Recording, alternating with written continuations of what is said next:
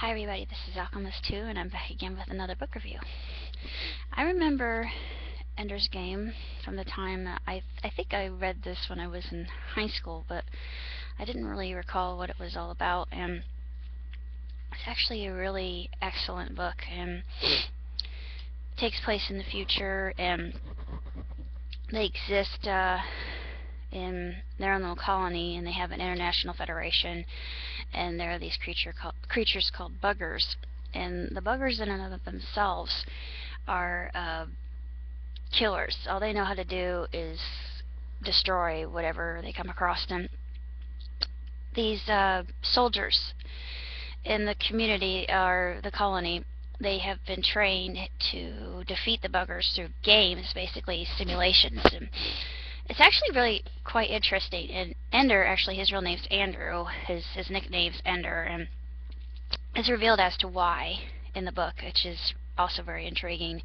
and fascinating. And it's a good study in psychology as well as politics, and it talks quite a bit about politics and religion.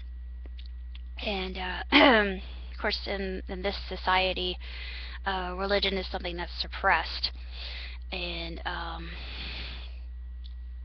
it's just a very excellent book. It's one of my favorite books of all time, and I'm interested in seeing how the movie portrays Andrew, I should say, and Valentine and his Ender's brother Peter.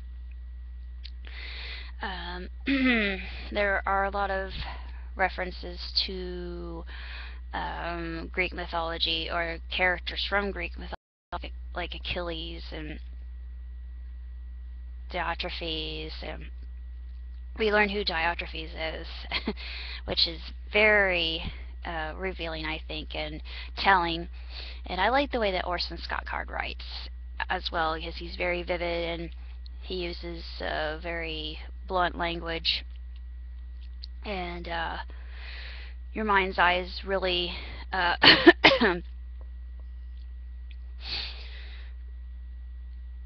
enlightened and awakened, I think. And as far as books are concerned, it's one of the best I've ever read. And I'm reading a parallel novel right now. It's called Ender's Shadow. It's actually known as a parallax, and in it we have a story of Poke and Bean, and Bean is actually introduced in Ender's Game, and you really don't have to have read Ender's Game, though it helps.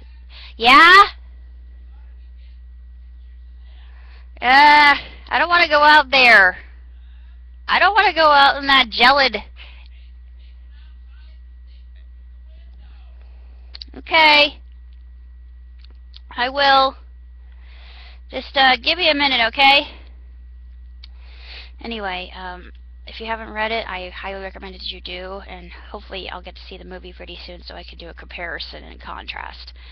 Until then, I'm staying inside where it's nice and warm and I don't freeze everything off my body. Until next time, live long and prosper, and ciao tutti.